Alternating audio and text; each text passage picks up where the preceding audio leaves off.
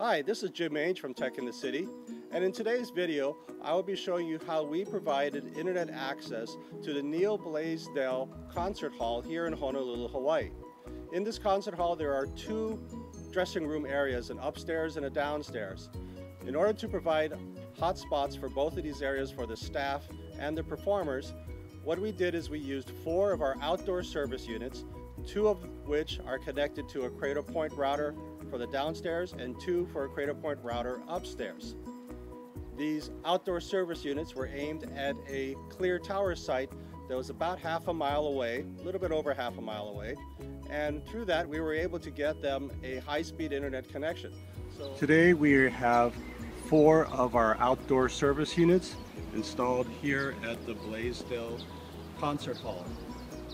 Of the 4 units, 2 of them are hardwired with our power line over into the indoors of the dressing room area to provide Wi-Fi.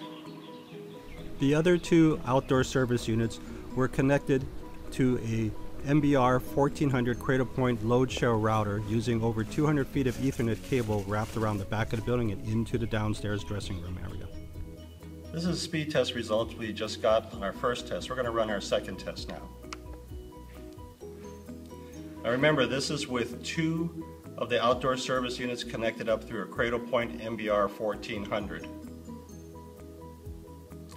It is running in load share and it is running in a round-robin protocol, thereby sharing the load among the 2 outdoor service units.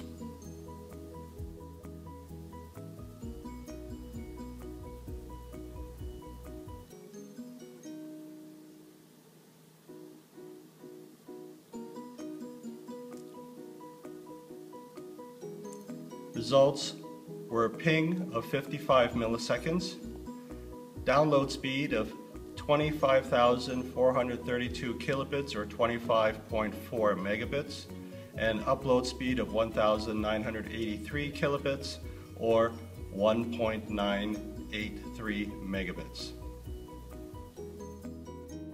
If you wish to get more information on how to get an outdoor service unit or how you can build one, please give us a call or send us an email. That information is down below in the comments or description area of this video. Thank you very much for watching this video.